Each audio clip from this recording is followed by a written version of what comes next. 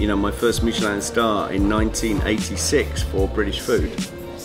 And I was reintroducing, you know, sort of faggots in onion gravy and braised oxtails and mashed potato, and got a Michelin star for it. You know, I was trying to make a statement. I wanted to be one of the first chefs to really say, look, we've got some of the finest ingredients in the world.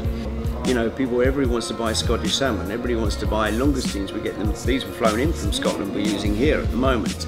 If you want scallops, you want to get those from the West Country, just off Cornwall. We've got the finest strawberries, raspberries, fruits. Those summer fruits all come from the UK. The best asparagus in the world is Britain. Again, Scottish beef, English beef, Welsh lamb, Welsh leeks. It goes on and goes on. Kentish apples. And I just felt, if we've got the foods that are grown here, whatever happened to our repertoire of dishes to go with it? If you look at the history of British cuisine, you'll find there was a very huge Indian influence, and those spices were starting to be introduced into British cuisine.